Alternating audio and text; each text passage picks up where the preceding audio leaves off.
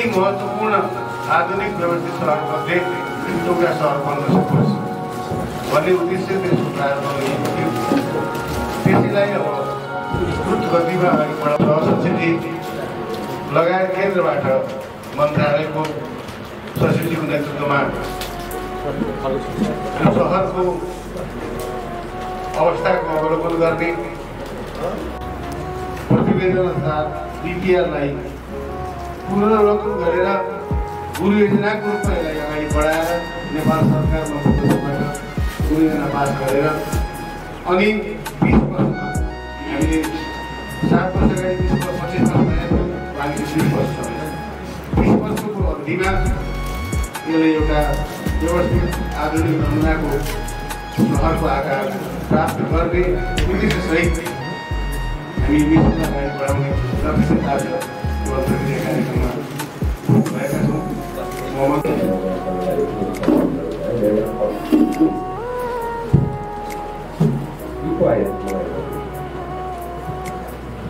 मात्रै चाहिँ जनसङ्ख्या वृद्धि भएको छ। पहिला नै 93,000 कुरा आयो। अहिले मेरो विचारमा त्यो केही वाडा छोडेर हेऱ्यो भने हजुरको त्यही 1 लाख भएर मात्रै जनसङ्ख्या पुगिरहेको छ भनेपछि अब यो जनसङ्ख्या फर्दर चाहिँ तल नजानको लागि हामीले यहाँ आकर्षणहरू वृद्धि गर्नु पर्यो, उहाँहरूलाई रमणीय ठाउँ बनाउनु पर्यो र चाहिँ उहाँहरूलाई काम गर्ने रोजगारको अवसर दिनु पर्यो। किन भन्दा बस्ती भन्ने कुरो चाहिँ घरले मात्रै बन्दैन, बस्ती भन्ने कुरो बाटोले मात्रै बन्दैन। बस्तीमा चाहिँ सेवा सुविधा चाहिन्छ र आर्थिक उपार्जन गर्ने एउटा दरिलो आधार भएन भने मान्छे त्यहाँ बस्दैन, अन्य अवसरको लागि चाहिँ बाहिर जानुपर्छ। त्यस कारणले यो संयुक्त राष्ट्रसङ्घले पनि के भनेको छ भने अब अहिले यो संसारभरि नै चाहिँ सहरीकरण वृद्धि हुँदै गयो। जति जति चाहिँ विकसित देशहरू भए त्यहाँनिर सहरीकरण वृद्धि हुँदै गयो र चाहिँ संसारमा अहिले 56% मान्छेहरू सहरीकरणमा बसेका छन्। त्यस कारणले सहरीकरणलाई व्यवस्थापन गर्नुको विकल्प छैन। त्यस कारणले तपाईँहरूको चाहिँ ग्रामीण बस्ती ग्रामीण बजार केन्द्रहरू छन् भने पनि अब त्यसलाई भविष्यको सहर मानेर प्लान गर भनेर हामीलाई चाहिँ UN ह्याबिट्याट भन्छ। अब त्यसका निकायहरूले चाहिँ हामीले निर्देशित गरिरहेको अवस्था छ र नेपाल सरकार पनि त्यो दिशामा प्रतिबद्ध छ। त्यसलाई कार्यान्वयन गर्नुपर्ने हाम्रो पनि दायित्व छ र यो दिगो विकास लक्ष्य भन्ने हजुरहरूलाई थाहा छँदैछ। त्यसको 11 नम्बर गोलमा के भनेको छ भने यो दिगो बस्ती तथा समुदाय उत्थानशील समुदाय sustainable cities and resilient communities भनेर चाहिँ त्यो नारै एउटा उद्देश्य नै त्यो राखिरहेको छ। गर्दाखेरि हामीले चाहिँ एउटा चाहिँ भोलिसम्मको दिगो बस्ती बनाएर मान्छेलाई त्यहीँ नै रिटेन गर्ने ताकि हाम्रो चाहिँ बसोबासको जुन अहिले चाहिँ एउटा श्रृङ्खला टुटेको छ, पाहाडबाट मान्छेहरू तराई उपत्यकामा चाहिँ बढी जाने र चाहिँ त्यहाँनिर चाहिँ मान्छेलाई म्यानेज गर्नको लागि चाहिँ पूर्वाधार कमी हुने, आवास कमी हुने, यतातिर चाहिँ पाहाडका गाउँहरू चाहिँ रित्तो हुने चाहिँ जुन दुष्ट चक्र बसेको छ त्यसबाट हामी चाहिँ उल्टो चक्रमा हामी चाहिँ घुमाउन सक्यौँ भने मात्रै बल्ल हाम्रो यहाँको सहर चाहिँ एउटा चाहिँ स्थायित्वको सहर बन्छ भन्ने कुरा चाहिँ म भन्न चाहन्छु। अब यो सहर कसरी बन्छ भन्ने कुरामा चाहिँ UN-ले एउटा फ्रेमवर्क तयार गरेको छ। यो फ्रेमवर्कमा चाहिँ 4वटा सिद्धान्त भनेको छ। एउटा तिम्रो संस्थाहरू बलियो बनाऊ, इन्स्टिट्युसन क्यापेसिटी बिल्डिङ गरौँ र यो संस्था भनेको सर्वप्रथम पहिलो आउने संस्था भनेको यहाँको स्थानीय नगरपालिका हो। किन भन्दा एक तहमाथिको प्रदेश सरकार, 2 तहमाथिको सङ्घीय सरकारले मात्रै लगानी गरेर केही करोड रुपियाँ केही अरब रुपियाँ चाहिँ बजेट छुट्याएर चाहिँ सहर बन्दैन। किन भन्दा सहर बन्दैन भन्ने कुरा त हामी काठमाडौँबाट कसरी सिक्न सक्छौँ भने काठमाडौँमा त करिब बाटा पिच गर्न बाँकी छैन, यहाँ त कलेज युनिभर्सिटीहरू कलेज हस्पिटलहरू खोल्न बाँकी छैन। तर त्यहाँनिर चाहिँ किन अस्तव्यस्त भइरहेछ भन्दा 2टा कारण मुख्यतया त्यहाँनिर चाहिँ दुर्भाग्य 2टा कारणले भइरहेछ। एउटा हामीले सार्वजनिक यातायातलाई व्यवस्थापन गर्न सकेनौँ, अर्को फोहोर मैला व्यवस्थापन गर्न सकेनौँ। यति 2टा कारणले हाम्रो जस्तो चाहिँ महानगर राज्यकै 1 नम्बर महानगर त पछाडि परिरहेको छ भने हामी यहाँ बनाउने सहरमा फेरि त्यो चाहिँ गल्ती नदोहोरिएला भन्नु के गर्नु पर्यो भन्दाखेरि चाहिँ एउटा प्लानिङ हुनु पर्यो, सही प्लानिङ गर्नु पर्यो। सही प्लानिङ गरेर चाहिँ त्यही अनुसार प्लानिङमा चाहिँ इन्भेस्टमेन्ट गर्नु पर्यो। अब हामीले चाहिँ एउटा चाहिँ SUDP अथवा हामी चाहिँ IUDP जे भनौँ योजनाले चाहिँ एउटा पूर्वाधार बनाऊ भनेको छ। अब हामीले चाहिँ कसैको घरदेखि कसैको घर जोड्ने बाटो मात्रै बनाउन रहर भयो भने त्यसले चाहिँ सहर बन्दैन, त्यही बाटो मात्रै पिच हुन्छ, त्यसले सहर बन्दैन। त्यस कारणले चाहिँ त्यो प्लान अनुसारको इन्भेस्टमेन्ट गर्नु र यो इन्भेस्टमेन्टमा चाहिँ अहिले चाहिँ हाम्रो 15औँ योजनाले के भनेको छ भने म हजुरहरूलाई निवेदन गर्न चाहन्छु। 15औँ योजनामा यो नयाँ सहर आयोजनालाई चाहिँ करिब 150 अर्ब रुपियाँ चाहिँ लगानी गर्नुपर्ने छ। तर त्यो नेपाल सरकारको तर्फबाट गर्ने भनेको 50 अर्ब हो, बाँकी 1 खर्ब रुपियाँ चाहिँ निजी क्षेत्रले लगानी गर्नुपर्छ भनेर चाहिँ त्यसले चाहिँ ल्याएको छ। यसको भनेको मतलब के भने सरकारले मात्रै लगानी गरेर सहर बन्दैन, यहाँको निजी क्षेत्र, यहाँ उद्योग वाणिज्य सङ्घ पनि होला, बजार व्यवस्थापन टोली पनि होला, उहाँहरू यहाँ कमाएर यहीँ लगानी गर्नुभएको छ कि यहाँ कमाएर फेरि गोलपुरमा लगानी गर्नुभएको छ, नेपालगञ्जमा लगानी गर्नुभएको छ, काठमाडौँमा गर्नुभएको छ, उता लगानी गर्यो भने यहाँ सहर बन्दैन। त्यस कारणले उहाँहरूको लगानीलाई यहीँ नै कसरी रिटर्न गरेर चाहिँ सरकारको भन्दा पनि 2 गुणा लगानी निजी क्षेत्रले कसरी ल्याउने त्यो गर्न सक्यो भने मात्रै सहर बन्छ भनेर हाम्रै चाहिँ 15 योजनाले हामीलाई दिशानिर्देश गरिरहेको छ। र अहिले हजुरहरूले अलिअलि उदाहरण दिनुपर्दाखेरि जस्तो भक्तपुर, काठमाडौँको भक्तपुर, तनहुँको बन्दीपुर र चाहिँ हाम्रै डडेलधुराको चाहिँ डडेलधुरा अमरगढी नगरपालिकामा के भइरहेको छ भन्दाखेरि त्यहाँनिर उद्योग वाणिज्य सङ्घले एउटा कमिटमेन्ट गरेर हामी जहाँ होइन, जस्तो बन्दीपुरको चाहिँ उद्योग वाणिज्य सङ्घले चाहिँ के भन्यो भने हामी चितवन जाउँ, नारायणघाट जाउँ, काठमाडौँ जाउँ, पोखरा जाउँ, तर हामीले एउटा न एउटा पूर्वाधार हामी बन्दीपुरमै खडा गर्छौँ, एउटा न एउटा होटल खोल्छौँ, एउटा न एउटा लज बनाइन्छौँ, एउटा न एउटा पुरानो घरलाई मर्मत गरेर छोड्छौँ भनेको हुनाले अहिले चाहिँ बन्दीपुर चाहिँ एउटा चाहिँ पर्यटकीय एउटा हबको रूपमा भइरहेको छ। अब डडेलधुराको उद्योग वाणिज्य सङ्घले के भन्यो भने हामी त सबै चाहिँ कैलाली कञ्चनपुरतिर झऱ्यौँ, तर झरे तापनि हामी एउटा पूर्वाधार हामी डडेलधुरामै बनाउँछौँ भन्ने एउटा चाहिँ प्रतिज्ञा गरेको हुनाले चाहिँ ती सहरहरूमा केही न केही लगानी भएको छ। हजुरहरू पनि घुम्न जाँदाखेरि देख्न सक्नुहुन्छ। अब हाम्रो त्यो अवस्था यहाँ छ कि त्यसरी हामी चाहिँ उहाँहरू चाहिँ एउटा होप क्रिएट गर्ने, आशा जोगाउने, यहीँ बन्छ है भविष्य बनाउन सक्छौँ कि सक्दैनौँ भन्ने कुरा चाहिँ साह्रै महत्त्वपूर्ण छ। त्यो लगानी बिना सरकारले बढाउने 2-4 करोड रुपियाँले चाहिँ सहर चाहिँ बन्दैन, त्यति मैले चाहिँ एउटा निवेदन गरेँ। अर्को कुरा चाहिँ यो मापदण्डको कार्यान्वयन। अब यो हामीले चाहिँ रणनीतिक जुन योजना बनाउँदाखेरि एसयुडिपी भनेर चाहिँ जुन हामीले चाहिँ योजना बनायौँ 2014 सालमा, त्यहाँ पनि केही न केही मापदण्डको आधारशिला दिएको छ। त्यसै गरी नेपाल सरकारले चाहिँ 72 सालको भुइँचालोपछि चाहिँ देशैभरिका नगरपालिकामा लागू हुने गरी मापदण्ड तोकेको छ। ती मापदण्ड हामीले चाहिँ यहाँ चाहिँ लागू गरेका छौँ कि छैन, हाम्रो नगरपालिकाले ती मापदण्डहरू लागू गरेको छ कि छैन, छैन भने पनि सहर अस्तव्यस्त हुन्छ। र चाहिँ सहर अहिले कसरी भइरहेछ भने छिन्चो हेरौँ अथवा चाहिँ मेलकुना हेरौँ, जहाँ पनि हेरौँ हाइवेको एक पङ्क्ति मात्रै अगाडि मात्रै हाइवेको लाइनमा मात्रै घर छ। एक घर पछाडि जानुभयो भने जुठ्याउनु होला, ऊ होला, अनि सक्यो, सहर सक्यो। यस्तो खालको सहर बन्यो भने त्यसले चाहिँ हामीलाई दिगो भयो। किन भन्दा सहर भनेको त मान्छेहरूको अन्तर्क्रिया, धेरैभन्दा धेरै मान्छेलाई घना ठाउँमा थोरै ठाउँमा राखेर एउटाले कपाल काट्ने रोजगार पाउँछ, अर्काले तरकारी बेच्ने रोजगार पाउँछ, अर्काले चाहिँ दुध बेच्छ। त्यसरी चाहिँ सहरको अन्तर्क्रिया चलिरहेको हुन्छ, इकोनोमी चलिरहेको हुन्छ। तर हामी चाहिँ उही जहाँ जति किलोमिटर हाइवे छ उति किलोमिटरै लामो चाहिँ सहर बनाउन थाल्यो भने त्यो चाहिँ दिगो हुँदैन। त्यस कारणले अब सहर चाहिँ कहाँ हाम्रो चाहिँ भेरीगङ्गा उपत्यकाको हजुरहरूलाई लाग्ला, अब हजुरहरूलाई सबै वडाको जनप्रतिनिधि हुनुहुन्छ, मैले त यस्तो कुरा गरेँ भने त मेरो वडा पछाडि पढ्ने भन्न सक्छ।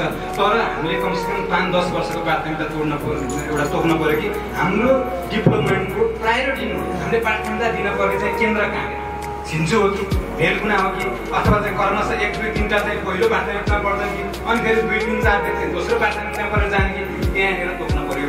त्यो एक पङ्क्ति भएको चाहिँ लाइनलाई चाहिँ 2 पङ्क्ति, 3 पङ्क्ति, 4 पङ्क्ति कसरी जोड्ने हो, त्यसलाई हामी चाहिँ के भन्छ अर्बन एक्सपेन्सन प्लान। हजुरहरू सुर्खेतकै हुनुहुन्छ, सुर्खेतकै उदाहरण दिउँ न।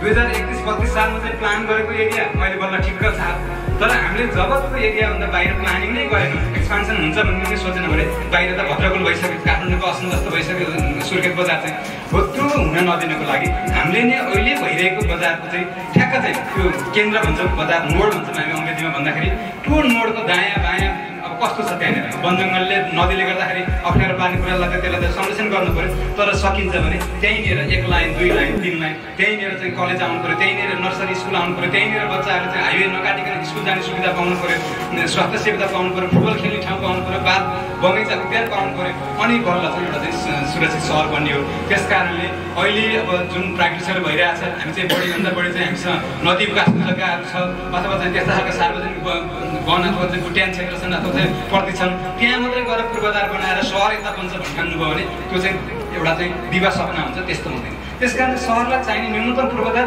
त्यहीँभित्रको बस्तीभित्रकै जग्गालाई म्यानेज गरेर त्यहीँ निकाल्नु पऱ्यो। हजुरलाई पार्क चाहियो भने चाहिँ त्यो 5 किलोमिटर पर गएर पार्क बनाएर चाहिँ त्यसले चाहिँ त्यहाँनिर बस्तीलाई चाहिँ आकर्षण गर्दैन। उही बाहिर चाहिँ घुम्नालाई चाहिँ एक दिन आकर्षण गर्ला, तर त्यहाँको बच्चाले त्यो लाभ पाउनु। त्यस कारण ती पूर्वाधार निकाल्नको लागि हामीले चाहिँ जस्तो जग्गा विकास कार्यक्रमहरू ल्यान्ड पुलिङ प्रोजेक्ट भन्छौँ नेपालमा, त्यो अत्यन्त राम्रो टुल हो। तर त्यसलाई एउटा चाहिँ नियमन गर्न सकिएन भने, त्यसलाई चाहिँ एउटा चाहिँ कन्ट्रोल गर्न सकिएन, प्रोग्रेसिभ ट्याक्स सिस्टममा लगिएन, भडेरी बनाएछ घर बनाउँदैन खाली छोड्छ भने चाहिँ त्यसले राज्यको चाहिँ एउटा चाहिँ पूर्वाधारको चाहिँ मिसयुज हुन जान्छ। त्यसैले त्योतिर पनि हामी सहरी नीति र बस्ती विकास नीतितिर पनि त्यसलाई चाहिँ हामी चाहिँ डोर्याएर आउँदैछौँ। त्यसैले हामीले माथि पनि त्यो नीतिहरू चाहिँ ल्याउनु पर्छ ताकि विकसित भण्डेरीहरू चाहिँ घरमा कन्भर्ट हुनु र र त्यहाँनिर चाहिँ त्यसले चाहिँ जुन हाम्रो चाहिँ घरको पूर्वाधार चाहिँ त्यसले चाहिँ नाग आपूर्ति गरोस् त्यो चाहिँ गर्नुपर्ने हुन्छ। त्यस कारणले त्यतातिर जानुपर्छ भन्ने लाग्छ। र अब यो कोअर्डिनेसनमा नगरपालिकाको टेक्निकल टिम पनि होला, हाम्रो नयाँ सर्भेन टेक्निकल टिम छ र चाहिँ हजुरहरूको नेतृत्वमा चाहिँ अब यो नगर विकास समितिको जुन ऐन छ, नगर विकास ऐन 2045 छ, त्यहाँ साह्रै नै राम्रो मापदण्ड लाउन मिल्ने, कसैले चाहिँ त्यसले पालना गराउने भत्काउन मिल्ने लगायतको अत्यन्त राम्रो टुलहरू त्यहाँ भएको हुनाले त्यसको पनि पालना गरौँ। भनेपछि एकातिर प्लानिङको बाटोबाट जाउँ, अर्कोतिर निर्क्षेत्रका लगानीलाई आकर्षण गरौँ, अर्कोतिर मापदण्डको एउटा कन्ट्रोल गरेर जाउँ। यति तिनवटा चाहिँ अनुसार गरियो र चाहिँ हामीले चाहिँ शब्द सार्वजनिक जग्गाहरूको संरक्षण गर्न सकियो भने हामीले अवश्य पनि केही न केही ढिलो चाँडो, किन भन्दा अब 30-32 सालमा चाहिँ प्लान गरेको सुर्खेत अहिले बल्ल चाहिँ एउटा चाहिँ मजाको सहर प्लान सिटी त्यहाँनिर भइरहेछ भने हामीले पनि आजको भोलि एउटा बिल्डिङ बनाउनुलाई त हजुरलाई वर्षौँ लाग्छ भने सहर आजको भोलि बन्दैन। आज हामीले प्लान गर्ने हो र चाहिँ प्लानिङको बाटोमा डोरिने हो। यति कुरामा हाम्रो एउटा एकबद्धता रहन्छ र चाहिँ सबै निकायले सहयोग गर्नुहुनेछ भन्ने आह्वान समेत अब आगामी दिनमा बजेट कार्यक्रममा अवश्य पनि माननीय पूर्वमन्त्रीज्यू हामी सँगै हुनुहुन्छ, केन्द्रतिर पनि हुनुहुन्छ, यहाँ बढाउनु पर्ने कुराहरूलाई, किन भन्दा यो एउटा सम्भावना बोकेको र यसले चाहिँ हामी सँगै पोखरी माथि चाहिँ अब चौरजारी पनि एउटा नयाँ सहर र यसले चाहिँ अब मानसरोवरसम्मको यात्रालाई डोर्याउन सक्ने एउटा कोरिडोर भएको हुनाले यसका सम्भावनाहरू अपार छन्। मलाई यो जागिरको दौरान 12-13 वर्षमा लगभग नेपाल घुमियो। नेपाल घुमेको मध्ये करिब 1.5 महिना अगाडि तलु बगरसम्म पुगेका थिएँ बाटो र त्यसमध्ये सबैभन्दा राम्रो सम्भावना रहेको क्षेत्र चाहिँ मैले छिन्चुदेखि अगाडि बढ्दाखेरि देखेँ। हामीले कालीगण्डकीमा जति धेरै कालीगण्डकी मुक्तिनाथदेखि तलसम्म पुग्दाखेरि हेरौँ अथवा उता सुनकोशी हेरौँ अथवा कर्णाली हेरौँ, सबैभन्दा धेरै सम्भावना भएको, सबैभन्दा धेरै मिलेको भूभाग चाहिँ यो रहेछ। मैले यो अनुमानै गरेका थिइनँ। त्यो देखिसकेपछि मैले मान्य पूर्णबहादुर खड्काज्यूलाई पनि यो कुरा भने आफ्नो अनुभव यति राम्रो ठाउँ रहेछ भन्ने कुरो भर्खरै मैले पनि थाहा पाएँ। त्यस कारणले हामीले यो राम्रो ठाउँलाई साँच्चै नै अझ राम्रो बनाउनु छ। र आज हुन त यो अगाडिबाट नै केही सुरु भएर एकदमै ढिलो गतिमा हिँडिरहेको, 1 नम्बर गियरमा अलिअलि हल्लिएर हिँडिरहेकोलाई अब हामीले गियर बढाएर जानुपर्ने आवश्यकता छ र त्यो सम्भावना आजबाट खोलिएको छ भन्ने कुरा म यहाँ राख्न चाहन्छु। र हाम्रो यो सहर बनाउने कुरामा चाहिँ 2टा किसिमको हुन्छ कि भन्ने लाग्यो मलाई पनि। म धेरै विज्ञ त होइन। एउटा नेचुरल पूर्वाधार अथवा नेचुरल रिसोर्स र त्यसलाई प्रयोग गरेर बनाइने आर्टिफिसियल पूर्वाधार, त्यो नै मुख्य हो। हामीले यहाँ हेऱ्यौँ भने प्राकृतिक हिसाबले चाहिने सबै चिज यहाँ छ। हेर्नुहोस् त, वारिपारि यस्ता मजाका फाँट, एकदमै कम भिरालो जग्गा, पानीको यति धेरै उपलब्धता र अन्य स्रोतहरू। अब हामीलाई पूर्वाधार बनाउन चाहिने स्रोतहरू ढुङ्गा, गिटी, बालुवा, अन्य कुराहरू, सम्भावना नै सम्भावना। अब हामीले त्यसलाई प्रयोग गरेर हामीले सोचे जस्तै पूर्व सहर चाहिँ हामीले यहाँ बनाउन आवश्यक छ भन्ने कुरा म निवेदन गर्न चाहन्छु। र अब चाहिँ त्यसको सोइल टेस्ट आउँदो सोमबार भित्रमा त्यहाँ टिम आएर सुरु हुन्छ र हामी त्यो सोइल टेस्ट गरेर सोइल अनुसारको डिजाइन भइसकेपछि निर्माण कार्य प्रारम्भ गर्ने प्रक्रियामा अगाडि बढिसकेको कुरा निवेदन गर्दै यो अवसर प्राप्त गरेकोमा धन्यवाद व्यक्त गर्दै, खुसी महसुस गर्दै मेरो भनाइ अन्त्य गर्न चाहन्छु। धन्यवाद, नमस्कार। म आफैमा प्राविधिक नभए तापनि म पनि लामो समयदेखि स्थानीय तहमा कार्यकारी अधिकारीको सेवा गरेको अनुभवले म केही कुराहरू स्वदेशी विदेशी केही अनुभव सेयर गर्ने अनुमति चाहन्छु। र म आजभन्दा 8-10 वर्ष अगाडि सिङ्गापुरमा एउटा ट्रेनिङ प्रोग्राम गर्थेँ। सिङ्गापुर आफैमा सानो सहर हो, एउटा सहरै सानो टापु जहाँ राम्रोसँग स्पिडले गाडी हाँक्ने भने समुद्रमा पुग्छ। त्यस कारण त्यहाँको भनाइ के छ भने राम्रो छिटो चाहिँ गाडीमा हाँक्नु भन्ने एउटा भनाइ छ त्यहाँको लोकल। त्यति सानो सहर तर संसारले सबभन्दा सेन्ट्रलाइज गरेको आर्थिक, सामाजिक हरेक हिसाबले, पर्यटकीय हिसाबले त्यहाँको जनसङ्ख्या भन्दा तपाईँ हामीले कसैले त्यहाँको अनुभवले सोध्यो भने तपाईँ चाहिँ यहाँको बासिन्दा हो भनेर सोध्यो भने म त सानो देशको, म त यहाँको टुरिस्ट हो। त्यहाँको जनसङ्ख्याभन्दा दोब्बरभन्दा बढी जनसङ्ख्या त्यहाँ टुरिस्टहरू हुनुहुन्छ। भन्न खोजेर त्यहाँको यो टाउनको यो सहरको कसरी विकास गर्नु भनेर सोद्धाखेरि उहाँले त्यहाँको बिहारले के भनेको भने कम्प्याक्ट सिटी के रहेछ त्यो कम्प्याक्ट सिटीको अर्थ भन्दाखेरि त्यो नेपालीमा रूपान्तरण गर्दाखेरि खदिलो सहर भन्ने अर्थ आउँछ। खदिलो सहर भनेको अघि उपमहानिर्देशकले प्रस्तुत गर्नुभयो त्यो खदिलो सहरको परिभाषा पर्दछ। हामीलाई रोड पनि चाहिएको छ, पुल पनि चाहिएको छ, खानेपानी पनि चाहिएको छ, अनि हरियाली पनि चाहिएको छ, ल्यान्डफिल साइट पनि चाहिएको छ, पर्यटकीय स्थल पनि चाहियो, हरेक कुरा त्यही चाहिएको छ। जमिन चाहिँ थोरै छ, त्यो भित्र सबैलाई प्लानिङ हुने गरी बनाउन सक्यो भने त्यसलाई कम्प्याक्ट सिटी भन्दो रहेछ। म कुनै ठाउँमा पहिला स्थानीय तहको निर्वाचन भएको थियो, 15 वर्ष लामो ग्याप छँदा नेपाल सरकारका अधिकारीहरूलाई नै जिम्मेवारी स्थानीय तहको जिम्मेवारी थियो। केही कुरा मैले काम गर्ने नगरपालिकामा कपी गर्न खोजेँ। हामीले नगरपालिका स्थानीय सरकारको तर्फबाट गर्नुपर्ने कुरा के हुन सक्छन् भन्ने कुरामा जुन यहाँहरू नयाँ सुझाव दिनुभएको छ, नजिकबाट प्रत्यक्ष सुन्ने अवसर पाएका छौँ। त्यसको निम्ति यहाँहरूलाई म धेरै धेरै धन्यवाद दिन चाहन्छु र मलाई विश्वास छ भोलिका दिनमा पक्कै पनि यो ठुलो सम्भावना भएको क्षेत्र पनि हो। हाम्रा यो तिनवटै नगरपालिकामा नयाँ सहर बनाउनका निम्ति सम्भावना कुनै भएको ठाउँ पनि छ, किनकि 2वटा राजमार्गहरू एउटा छिन्चुदेखि जालकोट हुँदै डोल्पा मानसरोवरसम्म भनेको एउटा बाटो मार्ग हुने सडकको निर्माण राजमार्ग पनि छ। त्यसै गरी मदन भण्डारी राजमार्ग जसले पूर्वदेखि पश्चिमसम्म छुने एउटा राजमार्ग पनि यहीँबाट निर्माण भएको छ। र पर्यटकीय हिसाबले हेर्ने हो भने भेरी नदीको किनारका बस्तीहरू हाम्रो 3 नगरपालिका र वारीपालिका बस्तीहरू भेरी नदीले छोएको छ, समतल फाँटहरू छन्। त्यस्तै गरी भौगोलिक हिसाबले पनि केही उच्च पहाडी क्षेत्रहरू पनि छन्, जसले पर्यटकीय हिसाबले पनि एउटा यो सुन्दरता चाहिँ प्रदान गरिरहेको अवस्था चाहिँ छ। त्यसकारण यसले चाहिँ ठुलो सम्भावना बोकेको छ।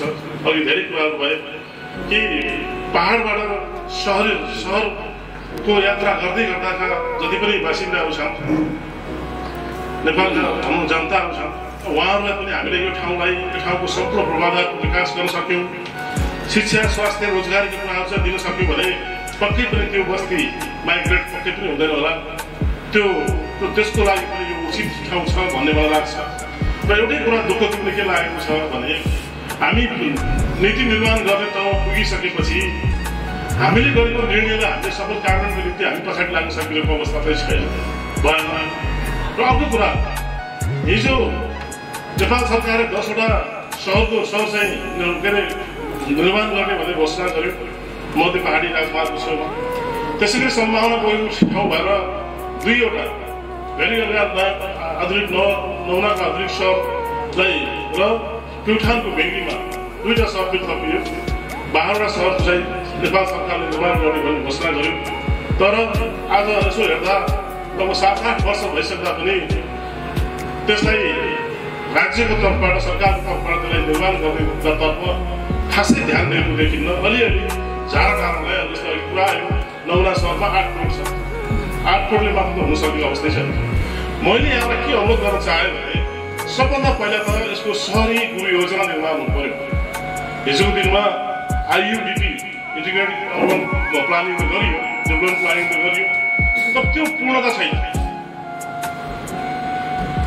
त्यसले हिजोको दिनमा जनप्रतिनिधि विहीनको अवस्था पनि थियो।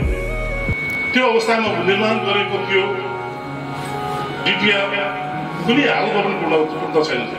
अब त्यसलाई संसदमा त्यसलाई फेरि पनि पुनर्विचार गरेर अगाडि बढ्नुपर्ने अवस्था छ, किनकि समय र यहाँको अवस्था, यहाँको भौगोलिक अवस्था सबै कुरालाई पनि विचार गरेर अबको दिनमा फेरि पनि अब विस्तृत रूपमा चाहिँ एउटा चाहिँ सहरी योजना निर्माण गरेर अगाडि बढ्नुपर्ने जरुरी छ, जसलाई टेकेर भोलिका दिनमा सङ्घका जति पनि योजना र सङ्घका बनाउने यो सहर निर्माण सम्बन्धीका हरेक योजना हुन सक्छन्। शिक्षा, स्वास्थ्यदेखि हरेक सरकारसँग जोडिने मन्त्रालयहरू हुनसक्छ, प्रदेश छ, स्थानीय सरकार छ, जति पनि कामहरू हामीले गर्छौँ त्यो गुरु योजनालाई टेकेर मात्र अगाडि बढ्नुपर्ने हुन्छ।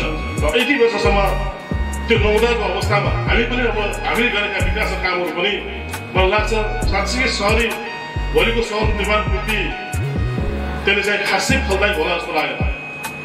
हामी पनि अहिले पनि टुक्रे गरेर काम गरेको अवस्था छ, चाहे प्रदेशको कुरा होस्, चाहे सङ्घसँग बजेट माग्ने कुरामा होस्, चाहे हामीले गरेका योजनाहरू, त्यसले चाहिँ पक्कै पनि सहरलाई को रूपमा भोलिका दिनमा साँच्चै सहर निर्माण गर्नका निम्ति ती हामीले गरेका कामहरू पक्कै पनि त्यसले चाहिँ भनौँ न त्यति राम्रो उचित देखिएको छैन। त्यसकारण छिटोभन्दा छिटो सबभन्दा पहिला सहरी योजना निर्माणको निम्ति म यहाँ अनुरोध गरेँ। सङ्घ सरकारबाट आउने जति पनि कार्यक्रम छन् ती कार्यक्रमहरू कार्यान्वयन गर्दाखेरि आफ्नो तरिकाले भइराखेको हामी सबैलाई अनुभूति भएको जस्तो देखिन्छ नि।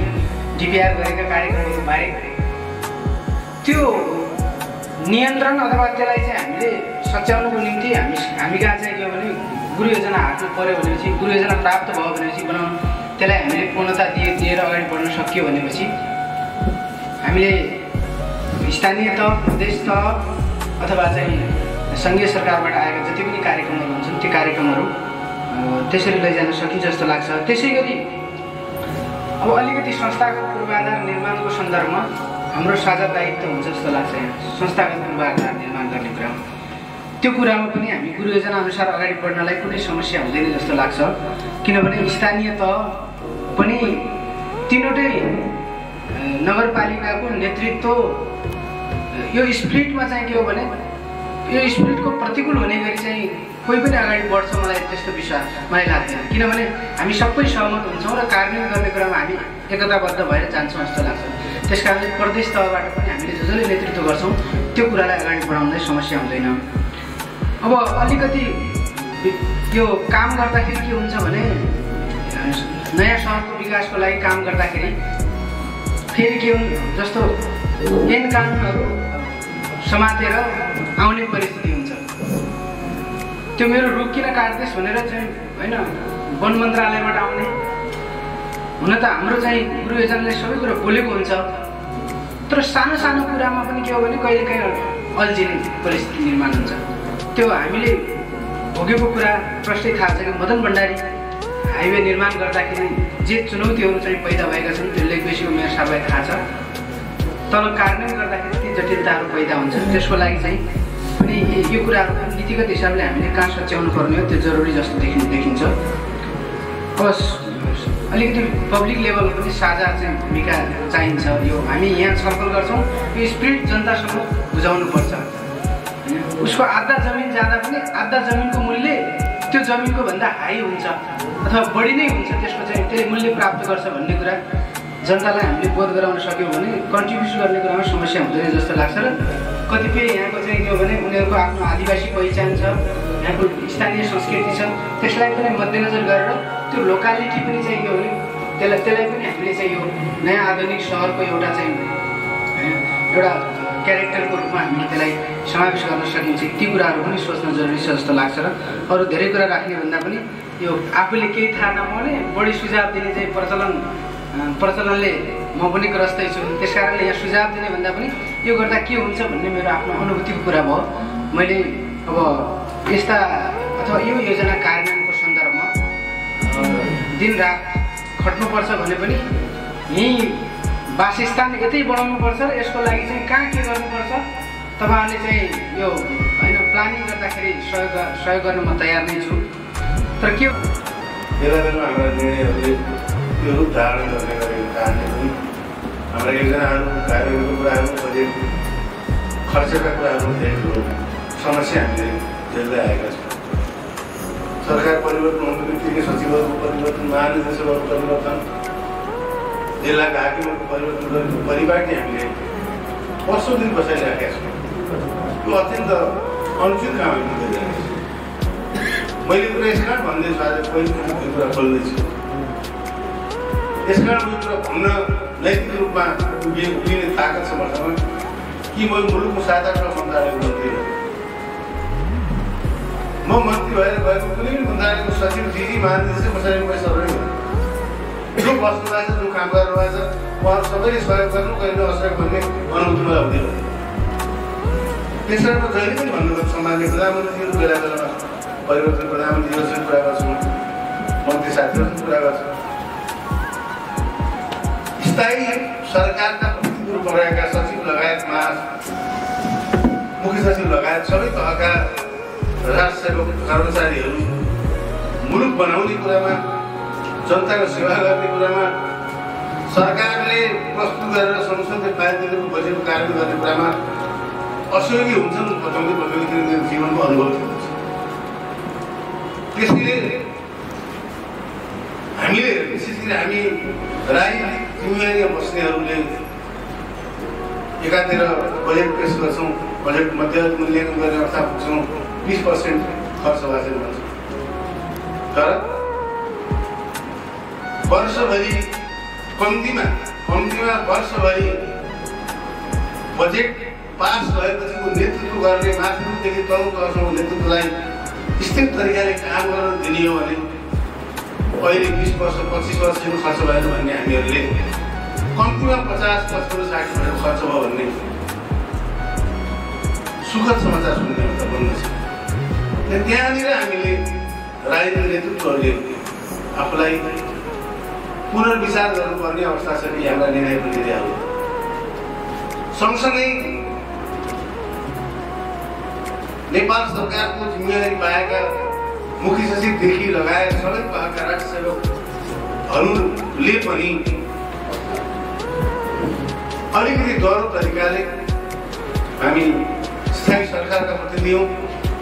त्यसैले हामीले कतिपय कुरामा रेसिस्ट गरेर संसदीय पास गरेका योजनाहरूलाई कार्यान्वयन गर्ने सन्दर्भमा यसमा स्थानीय तहले, प्रदेशले, प्रतिनिधि सभाले, सङ्घीय सरकारले, प्रदेश सरकारले, स्थानीय तहको सरकारले हामीले स्रोत साधनलाई व्यवस्थित दोहोरो नआउने तरिकाले कसरी हामी यो सहरलाई व्यवस्थित गराउन सक्छौँ, कसरी हामी यसलाई जनपेक्षा अनुसार अलि तीव्र गतिमा यसको निर्माण विकास कामलाई अगाडि बढाउन सक्छौँ, त्यसका बारेमा आजको अन्तर्क्रियाले, आजको छलफलले हामीलाई त्यसले केही न केही एउटा प्रेरणा दिएको छ भन्ने मलाई लाग्दछ। सचिवले कुरा राख्नु बाँकी छ, अरू सम्बन्धित व्यक्तिहरूले कुरा राख्नु भएको छ। हामीले यो सहरलाई पहिला 25 वर्षको लक्ष्य लिएका थियौँ, 5-6 वर्ष बित्यो।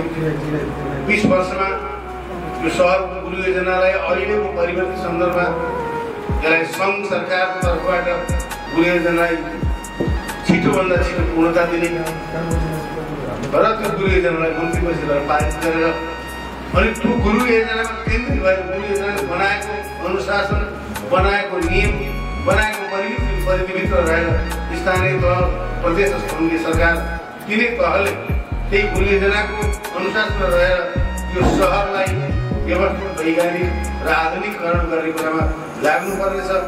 नभए हामी बनाउने भन्दा भन्दै गुरु योजना एकातिर हुने, हाम्रा कामका प्रक्रिया अगाडितिर जाने र फेरि अस्तव्यस्त भेरी नदीको किनार हुने अवस्थामा पुग्न सक्छौँ।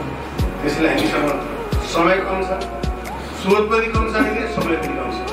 कम समय र कम स्रोतमा पनि हामीले यो सहरलाई गुरु योजनाको निर्माणलाई सम्पन्न गरेर मन्त्री परिषदलाई पारित गरेर अनि हामीले बजेट जो गर्दै हाम्रो मुलुकको आर्थिक स्रोतलाई एकातिर कति जोड्न सक्छौँ। यसमा सँगसँगै हाम्रा जातीय निकायहरू, हाम्रा मित्र राष्ट्रहरूसँग पनि ठुला ठुला गौरवका योजनाहरूमा, मेगा प्रोजेक्टहरूमा लगानी गर्ने जुन स्रोतहरू छन् त्यो स्रोतलाई पनि हामीले मन्त्रालय सङ्घीय सरकार मार्फत भेरीगङ्गा उपत्यका नमुनाको आधुनिक सहरको सन्दर्भमा पनि ती स्रोतहरूलाई पनि जोड्ने र परिचालन गर्नेतर्फ मन्त्रालयको सचिवले हुनुहुन्छ।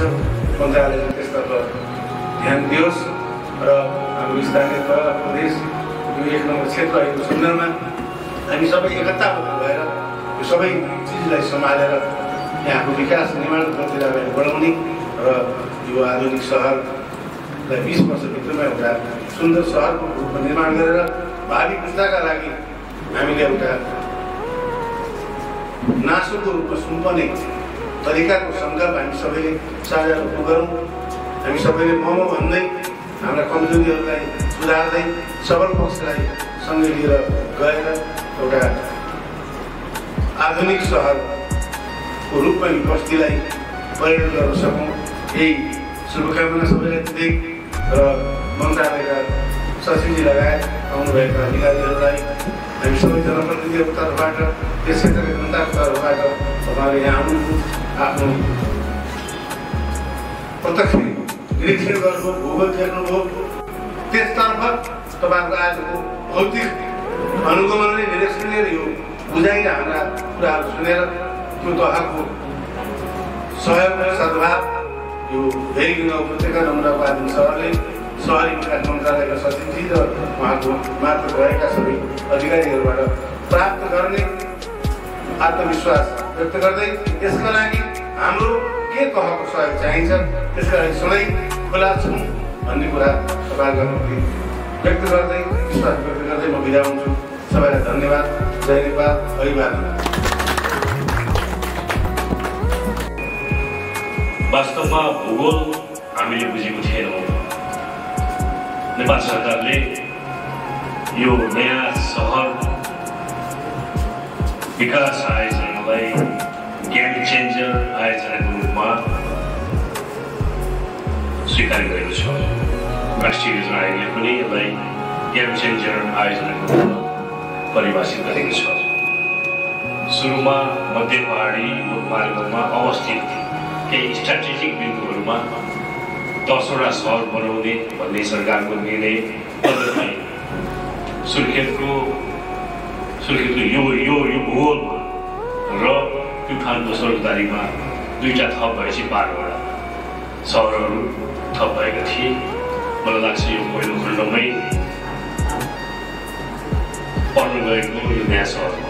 त्यसपछि हुलाकी सहरहरूमा अनि विभिन्न पूर्व पश्चिम राजमार्गसँग जोडिएका सहरहरूमा नयाँ सहर बनाउने क्रम बढ्दै गयो। नयाँ सहरी विकास मन्त्रीहरू थपिँदै जानुभयो र नयाँ सहरहरू नेमिङ हुँदै डिस्ट्रिक्ट हुँदै आज 14 हुने अवस्था छ। 10वटाबाट सुरु गरेको यो गेम चेन्जर प्रोजेक्ट आज 54वटा सहरमा बाँडिएको छ। यसो हुँदाले प्राथमिकीकरण गर्नुपर्ने चाहिँ यही 10देखि 12 थियो। यी 10देखि 12वटा सहरहरूमा हामीले सहर निर्माणको हाम्रो क्षमता साबित गरिसकेपछि हामीले अन्य सहरमा हाम्रो फोकस गर्नुपर्नेमा हामी कता अलमलेर गयौँ। किन अलमल्यौँ भनेदेखि राजनैतिक नेतृत्व पनि पटक चेन्ज हुँदै गयो र प्रशासनिक नेतृत्व पनि वर्षमा 3-4 वटासम्म परिवर्तन हुँदै गयो। यसको फलस्वरूप आज हामी कहाँ छौँ होला, हामी कहीँ पनि छैनौँ, हामी जहाँ नै छौँ। विनियोजनको अवस्था हेर्दाखेरि हाम्रा आयोजना प्रमुखज्यूहरूले आयोजना निर्देशकले प्रश्न भइसक्नुभयो। 9,44,00,00,000 बजेट चालु आर्थिक वर्ष विनियोजन भएको र अहिलेसम्म हामीले 33 करोडको हाराहारीमा बजेट विभिन्न समयहरू जुनदेखि अहिलेसम्म खर्च गरेको भनेपछि एउटा सहर बनाउनको लागि त्यो 3टा नगरपालिकामा गरेको काम त हाम्रो अत्यन्त ठुलो हो र यो हिसाबले चाहिँ सहर बन्दैन। ठुलै फोकस गर्नुपर्छ, ठुलै इच्छा शक्ति, ठुलै खालको लबिङ गर्न आवश्यक छ। मलाई लाग्छ यो क्षेत्रका प्रतिनिधि सभाका माननीय सदस्य गुणबहादुर खड्गाज्यूको बरद नेतृत्वमा यो सहर हामी बनाउँछौँ, अवश्य बनाउँछौँ। उहाँको क्षमता, उहाँको चाहिँ संवेदनकारी भूमिका हेर्दाखेरि मलाई अत्यन्त खुसी लागेको छ। यो सहरलाई हामीले अत्यन्त प्राथमिकतामा राखेर हामी काम गर्नेछौँ र सहरको कुराले गर्दाखेरि म आज उपस्थित हाम्रा नगर प्रमुखज्यूहरू, उपप्रमुखज्यूहरूलाई एउटा विषयमा विनती गर्न चाहन्छु।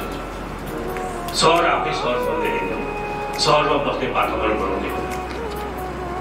हामी पहाडमा रहेका बासिन्दाहरूको माइग्रेसन तराईमा भित्री प्रदेशमा आउँछ भनेर यहाँ चाहिँ बस्ती बसाउने हो। नयाँ सहरमा चाहिँ शिक्षाको अवसर हुनुपर्छ, स्वास्थ्यको अवसर हुनुपर्छ। शिक्षा, स्वास्थ्य, रोजगारी त चाहियो चाहिएन। नत्र भन्दा यहाँबाट नेपालमा हुँदै नेपालमा जाने गर्नुहुन्छ साथीहरू। शिक्षा, स्वास्थ्य, रोजगारीको अलावा पर्यटनको पनि प्रचुर सम्भावना हुनुहुन्छ। चाहे त्यो आन्तरिक पर्यटन होस्, मान्छेले अलिकति आय स्रोत जो गरेपछि मान्छे घुम्न चाहन्छ, रिक्रिएसन गर्न चाहन्छ। त्यसो हुनाले शिक्षा, स्वास्थ्य, रोजगारीको अलावा पर्यटन पनि आवश्यक छ। पर्यटकीय हिसाबले पनि यो क्षेत्रमा धेरै सम्भावना मैले देखेको छु। जस्तै भेरीगाउँमै डाइभर्सन आयोजना यही क्षेत्रमा छ। त्यहाँ ठुला ड्याम बनिरहेका छन्, ठुलो जलाशय निर्माण हुँदैछ र यो चाहिँ ड्याम टुरिज्म, जलाशयमा जलक्रीडासँग जोडिने धेरै क्रियाकलापहरू यहाँ सञ्चालन हुन सक्छ। यहाँ अघि हामीले देख्यौँ खटाङ भन्ने जुन टापु छ त्यहाँ पनि प्रचुर सम्भावना मैले देखेर बनिरहेछ।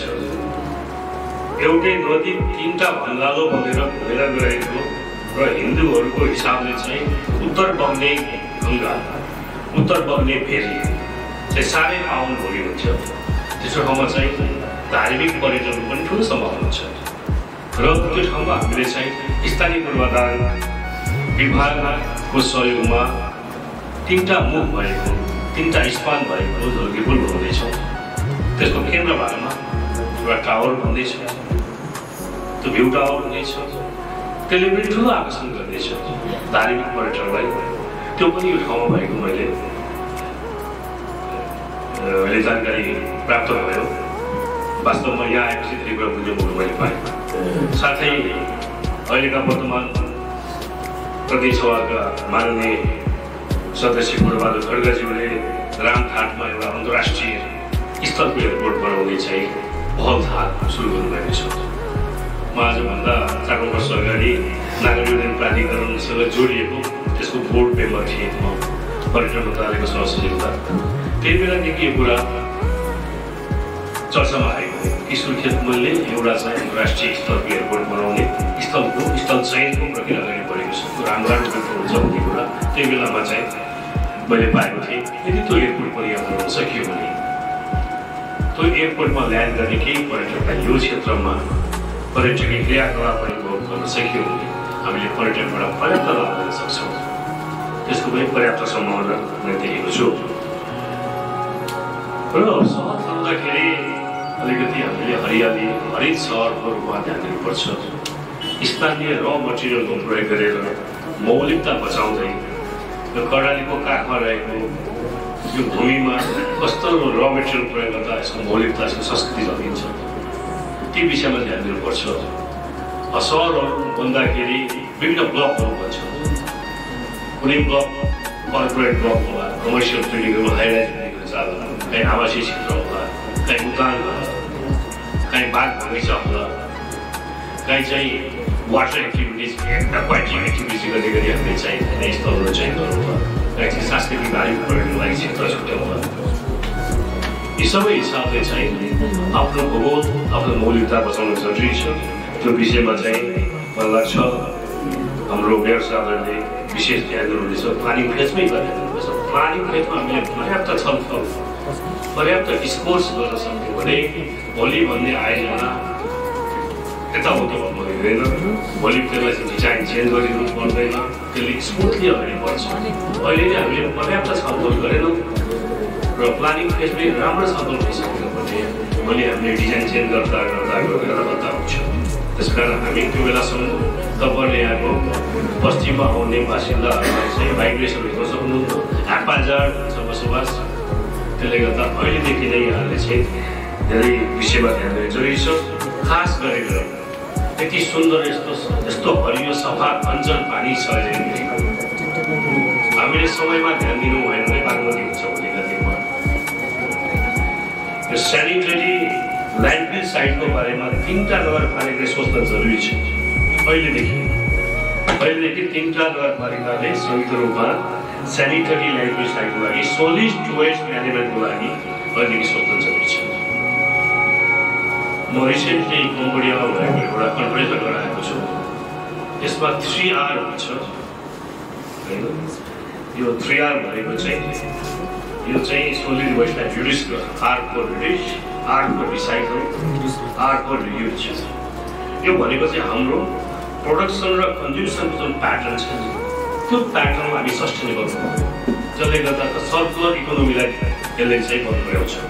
लिनियर इकोनोमी के हुन्छ भने एकपल्ट प्रोडक्सन गरौँ कन्ज्युम गरेर सकियो भने त्यो वेस्टेज भएर जान्छ अनि त्यसमा हामीलाई चाहिँ त्यसले समस्या क्रिएट गर्छ। कुनै पनि प्रोडक्सन कन्ज्युम गरिसकेपछि अर्कोपल्ट त्यो र मेटेरियल होस् न अलि नै सर्कुलर हुन्छ। त्यसले गर्दाखेरि हामीले अब लिनियर इकोनोमीबाट सर्कुलर इकोनोमी जानुपर्छ। बिपी अब तपाईँको बिओटी तरको पुरानो भइसक्यो, आजकल त स्पेसल पर्पज भेहिकल भन्छ। त्यो स्पेसल पर्पज भेहिकल एउटा छुट्टै संस्था हुन्छ, त्यसले स्वदेशी विदेशी इन्टरनेसनल फाइनेन्स कम्पनी, अब हामी जस्ता स्वदेशी फाइनेन्स कम्पनीहरू लगानी बोर्ड सञ्चय कोषदेखि लिएर सबैलाई त्यसले चाहिँ ब्लेन्डिङ गरेर एक ठाउँमा ल्याएर चाहिँ त्यो संस्था बन्छ। जब नयाँ सहर बन्छ त्यो संस्था खारेज हुन्छ र एक ढङ्गले जान्छ। त्यस कारण स्पेसल पर्पज भेहिकल चाहिँ खडा गरेर चाहिँ यस्ता सहरका काम गर्नुपर्छ भन्ने कुरा मैले राखेको चाहेँ। मलाई आज स्थलको रूपमा आएर यदि यो विषयमा चाहिँ आफ्नो टिम ल्याएर यो काम अगाडि बढ्नुपर्छ भनेर चाहिँ मलाई बोलाएर आज यहाँसँग आत्मसात गर्ने अन्तर्क्रिया गर्ने मौका दिनुहुने प्रतिनिधि सभाका माननीय सदस्यज्यूलाई म हार्दिक धन्यवाद दिन चाहन्छु र सबै मेयर साथीहरू, सबै प्रदेश सभाका माननीय सांसदज्यूहरू, प्रदेश मन्त्रीज्यू लगायत सबैलाई म धन्यवाद दिँदै म आजको यो कार्यक्रम यही सकिएको जानकारी गराउन चाहन्छु। धन्यवाद, नमस्कार।